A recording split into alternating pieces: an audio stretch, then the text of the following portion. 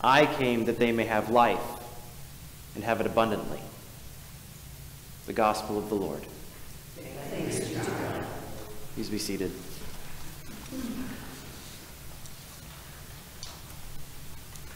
Last week I told a story about who I showed myself to be in a critical moment.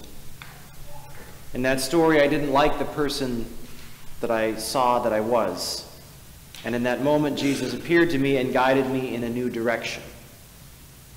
The process was unpleasant, difficult, but it ultimately led me to new life, life that was more abundant than it was before.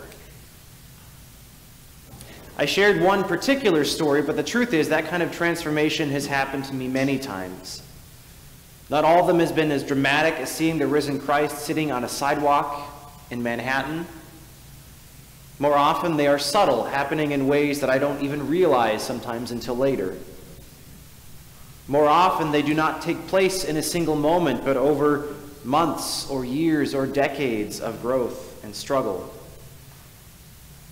Perhaps you too can look back and see in your own lives the processes like this that have happened to you. Following Jesus is a journey.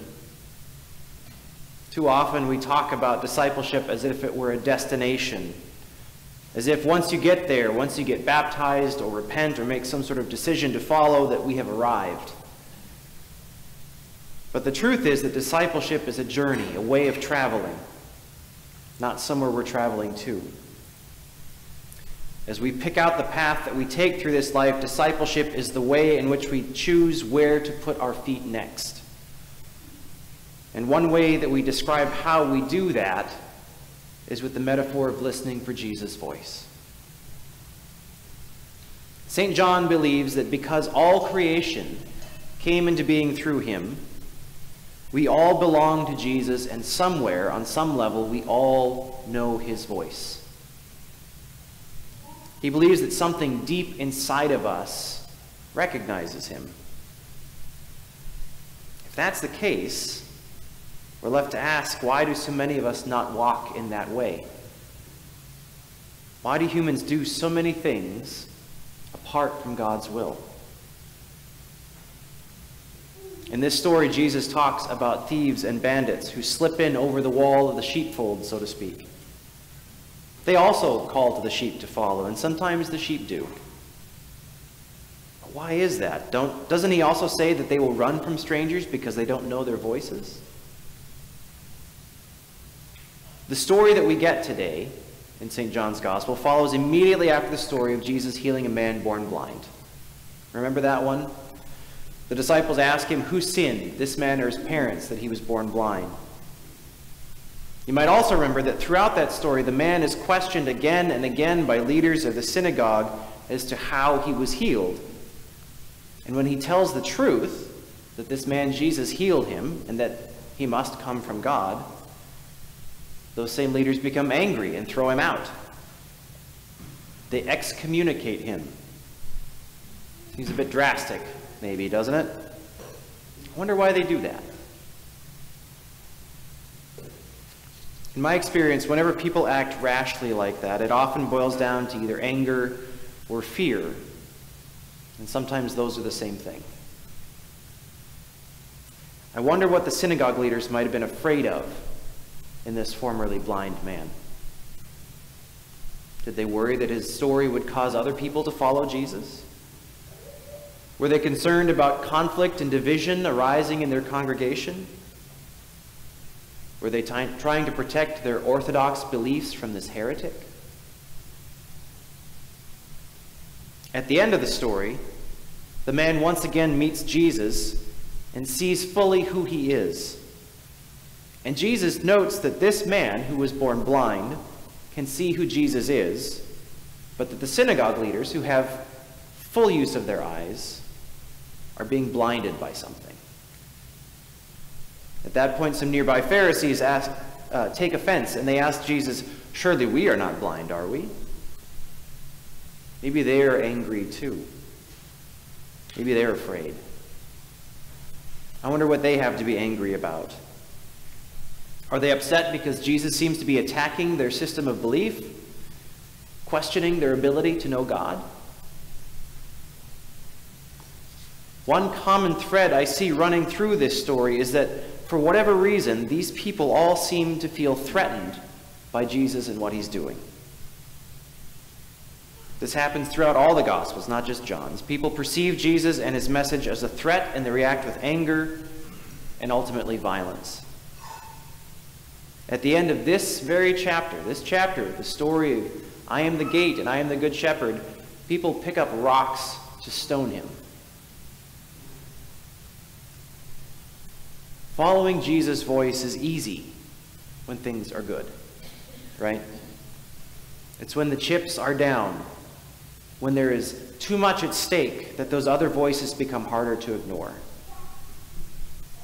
Jesus' voice always draws us towards the cross.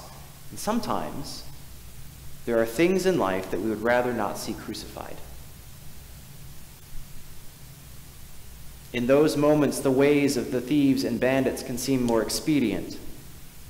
Sometimes it's easier or quicker or more effective to respond with violence, whether physical or emotional or verbal, or to run away, or to manipulate people and situations to get what we want. I wonder, if we're being honest with ourselves, how often this may be true of us. Maybe we don't respond by picking up rocks to do harm, but how often do we respond to threats or conflict by defending ourselves? How often do we attack those who are against us by writing them off as malicious or stupid? When we feel threatened by another, whose voice do we follow?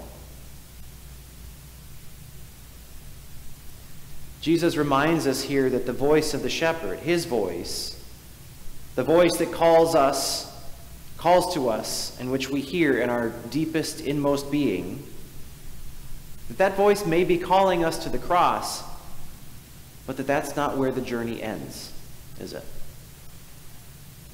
The cross is the necessary entrance to the empty tomb. The way of Jesus doesn't call us to death. It calls us through death into new life. Those other voices, they may promise us immediate safety or victory or relief, but ultimately they cannot lead to life. And we see this in the stories, right? The people who are trying hardest to save and protect their religion and their heritage, their nation and their people, ultimately turn to the violent way of Rome. Rome, who is their oppressor, remember, to accomplish what they want. And as powerful as Rome is, all Rome can do is kill. And that's what they do. They kill Jesus. But that's where Jesus shows us what true power is. The power not to take life, but to give it. This is the power with which the voice of the shepherd calls us. As hard as the path may be, it is the path of abundant life, not of death and destruction and thievery. But with so many voices calling to us, how do we know which ones to follow? Jesus says today, I am the gate. The gate, he says, is the only place where the people who are supposed to be in the sheepfold, the shepherds, enter. The letter of 1 Peter says the same. Jesus sets us an example to follow. Jesus not only shows us what it looks like to suffer with an awareness of God, he also shows us what it looks like to live in that awareness. See, one of the things I notice about the antagonists in this story, the synagogue leaders and the Pharisees and the chief priests and the Romans, they're all trying to tightly hold on to something, to control the situation. Jesus, on the other hand, chooses to let go. He places himself at the mercy and in the power of the people and the systems that are trying to silence him. The phrase he will use in the verses following today's gospel reading is, he lays down his life. When he says that, I don't think he's talking about self-destruction. don't even think he's talking about self-sacrifice. I think he's talking about what we would call detachment. Detachment is the idea of holding on to things lightly. To us comfortable people, that might sound like losing, like pushing away the people or things we care about most, but it's actually kind of the opposite. Detachment is more about holding most tightly to the one thing that really matters and letting everything else that gets in the way take its proper place on the periphery. In these stories, I see people holding on tightly to things like belief or orthodoxy, national identity or heritage, power and control. They hold those things so tightly that they can no longer hear the voice of the shepherd. But Jesus, on the other hand, holds on to everything in his life loosely. He's willing to let go of it if need be. And that willingness allows him to follow where God calls and to do what is required and ultimately even to rise from the grave. Detachment is less about saying no to the things of the world than it is about saying yes to God and entrusting in God's yes to us, in falling ever deeper into that yes, even when it's frightening. Jesus entrusts his entire being to this yes, and that is what makes him able to do what he does. That's the invitation I hear to us in these stories today, to trust in that yes, to be willing to fall into it. Suffering and conflict are inevitable and unavoidable in life. The call of faith is not to seek out suffering or to endure it needlessly, as some have interpreted these passages, but to trust in God's yes, even to the point that suffering and conflict do not have the power to deter us from trusting what God is doing and following in that way. 1 Peter describes how Jesus conducts himself in suffering, and those attributes are a great place to start practicing, but the real power of that passage is not in telling us what to do, but in describing where the voice of the shepherd will lead us and how that voice is forming us if we're able to let go of everything that gets in the way of our following it. During this Easter season, we are reminded where that voice is leading us and that it has the power to deliver.